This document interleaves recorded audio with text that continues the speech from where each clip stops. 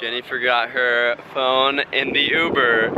Nice claps. Everybody start clapping. Great job, Jenny. Yeah. So last weekend, July 30th and 31st, I was at Hard Summer Music Festival. Hard Summer Music Festival in Southern California, Fontana Auto Club Raceway. It was really fun. Pretty much from all the articles I've read online and everything, everybody's kind of just bagging on the festival, saying about how they weren't prepared and how everybody was just having a terrible time, which I honestly didn't even know about till I got back because I had a blast.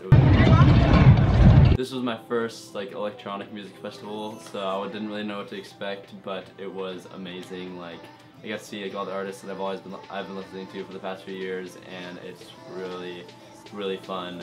Great experience. I highly recommend everybody, if you're into electronic music, go to an electronic music festival. It is insane. But anyways, I want to talk to you guys about my festival experience because it was my first one, like I said, and I had a lot of great stuff. And I was filming the whole time. I was vlogging, but I did not know while I was vlogging that the G7x does not do well in bass-heavy scenarios. Especially ones where like the bass is so loud that you can feel your leg hairs like sticking straight up. The number one thing I saw online is talking about like how hot it was and everything. It honestly wasn't even that hot. It's so hot. I'm pretty sure I was complaining about it a lot in my vlog. That would have been. But it really wasn't too bad, like too hot. Dude, it is so hot. I thought it was gonna be like 100 and like really crazy. Like we were on pavement, so it was like reflecting off the pavement into your freaking eyes. But it wasn't that bad, honestly. It was pretty good, but they had like cooling stations and water everywhere for free. I'm dying of thirst. I'm gonna pass out. The lineup was amazing. Like there's everybody like Dylan Francis, Porter Robinson, Madion, Louis the Child, like Travis Scott, Slushy.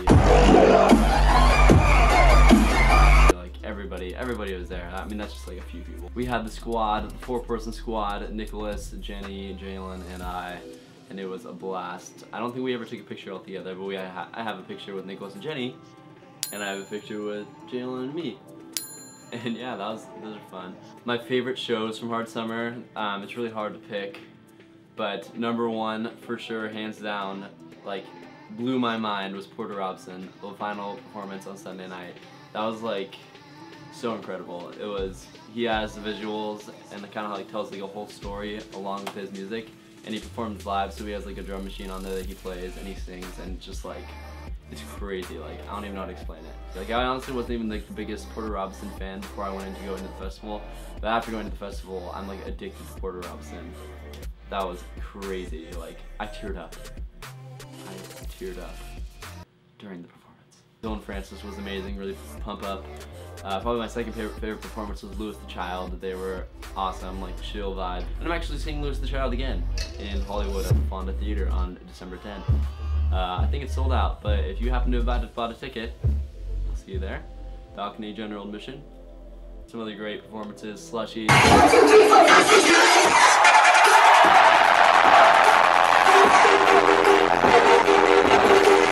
Slushy was really good. He brought out Skrillex. That was awesome. The food was amazing. Oh my god, I forgot. Guess who I ran into when I was just in line minding my own business, right, getting a smoothie. Guess who was in line with me, behind me? I don't know if you're familiar, it's like a small like Instagram guy in Vine. There's a chap named Niels Visser.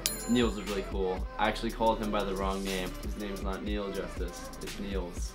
Get your Instagram people straight, come on.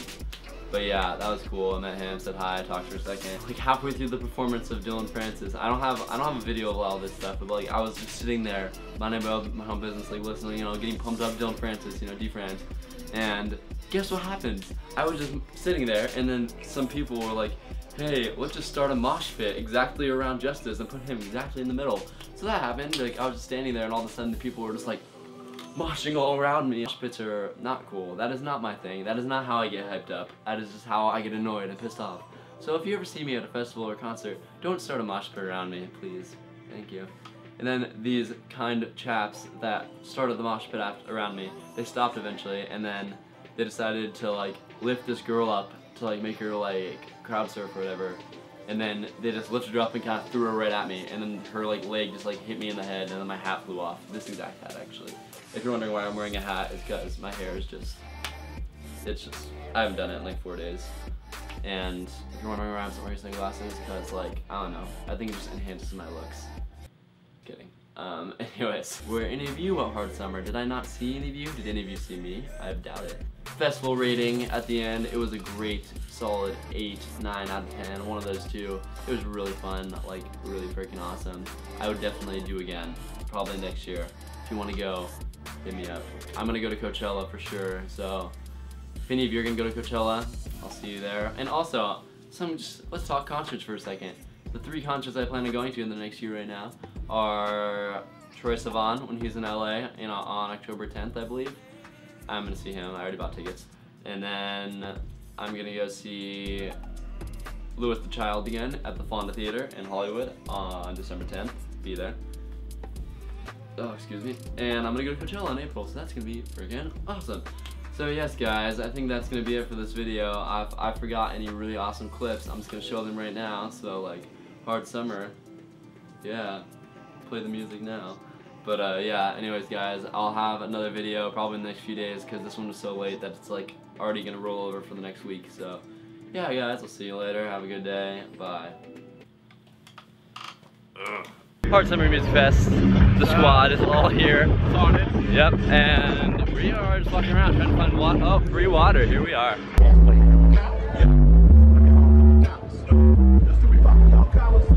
I can't even talk. It's so much bass.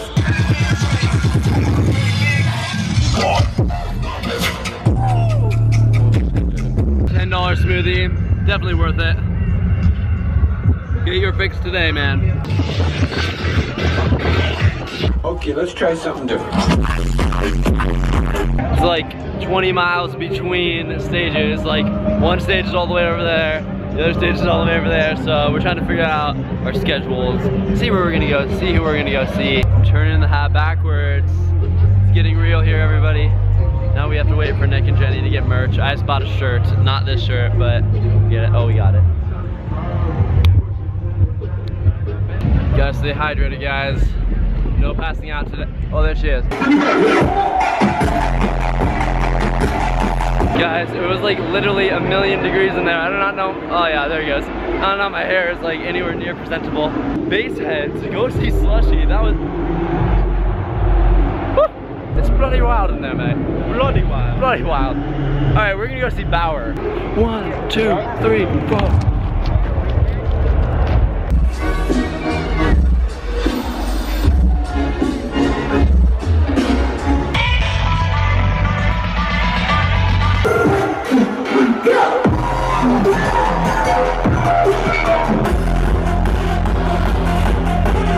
Day 1 of success, Louis the Child, best performance of the day for sure.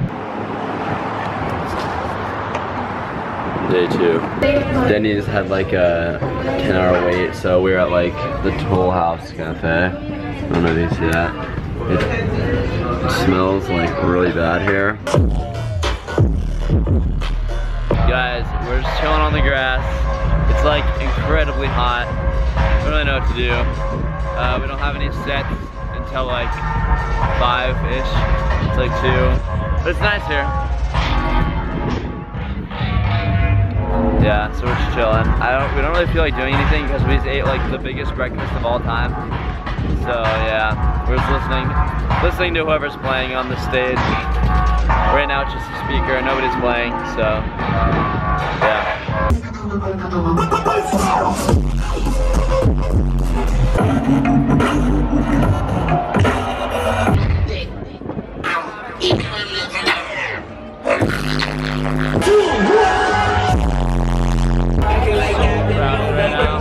My God, wall to wall. We're so claustrophobic. Dylan Francis next. Let's go.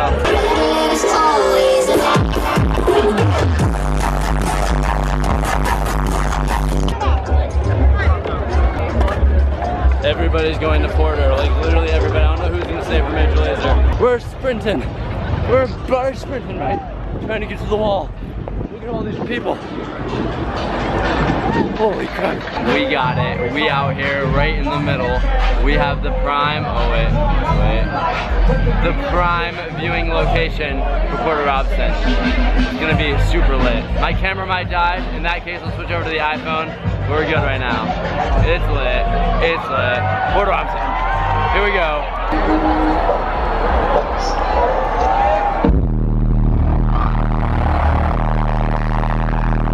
Alright, now there's a few less people to make sure I'm in focus. That was straight up the best performance I've ever seen in my whole life.